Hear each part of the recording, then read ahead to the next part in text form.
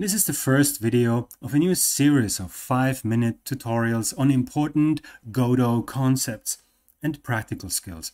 They will be focusing on the most important stuff only. Today we talk about CSG Meshes. I want to cover 3 things.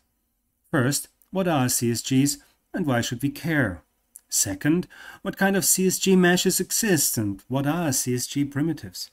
And third, how do we use them? For example, in a small demo scene. And what are they good for? Let's jump right in. So what are CSGs? CSG stands for Constructive Solid Geometry, and that is basically a way to create complex structure out of simple one. I'm adding here a CSG box, and I have in the inspector here width, height and depth. I have a way to add and use collision, that's nice. And I have an operation, union, intersection or subtraction. And that is basically what this is all about. An easy way to create complex structure out of simple one, because I can apply this 3 operation to any CSG shape. There is an analogy in Blender where I have Boolean modifiers. Here I have 2 cubes, and to one of those cubes I added a Boolean modifier, and here again I have intersect, union and difference. So I create a difference to cube number 2, which is this one. And when I remove this, then I can see a cutout in cube number 1. So I create a complex structure out of a simple one. And that is basically Godot's answer to that feature. So what kind of CSG shapes can I create? Well, we have seen the box already. And when I create a new node, I can actually see there are 2 types. There's CSG Primitive, we have 6 of them, and we have a CSG Combine. We will talk about the combiner in a minute. Let's talk about the primitives. I created a new scene here with the 6 different types of primitives. And when I click on the cube here, I can see here 3 orange dots. When I click on them and I move them, I can change its shape. And I have 3. And here with the cylinder, I have 2, thickness and height. Then I have the polygon that has 4 per default. So I can make something like a ramp. And I can also add more polygons. I can make 5 or 6 of them. And then change the shape accordingly. Here I just have 1 for the sphere, and for the torus I have 2. And then there is the CSG mesh, which is kind of hiding in between, right? It has no shape. Because I have to go to the inspector and pick a mesh here. Just like with the mesh instance, I have to kind of select it here. I can have a plane, for example. And these are the 6 primitives for CSG meshes. So let's build a small room with the CSG shapes that we have learned about.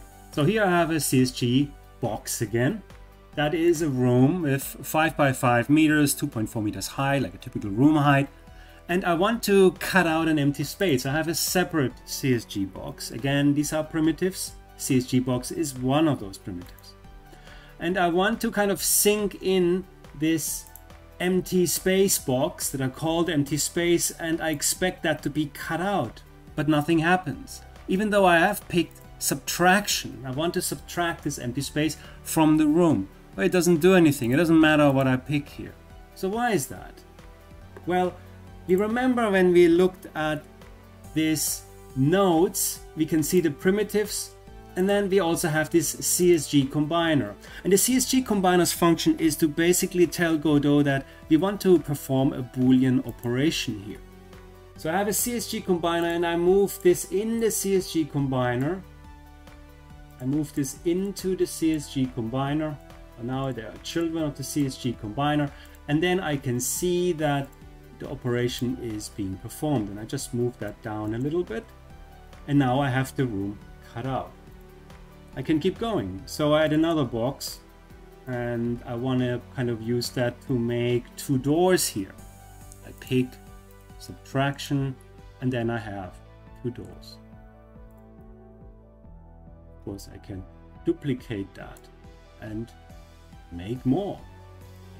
And so you can see here that I can use this principle very quickly to make larger levels. This is great for prototyping. Most importantly, you can easily change your level around. These doors do not have to stay. They can be moved. They're very flexible. I can shift something.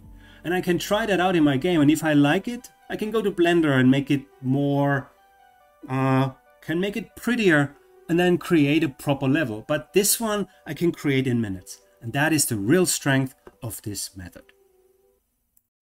I hope you liked the video. Please leave a comment, subscribe, and hit that notification bell.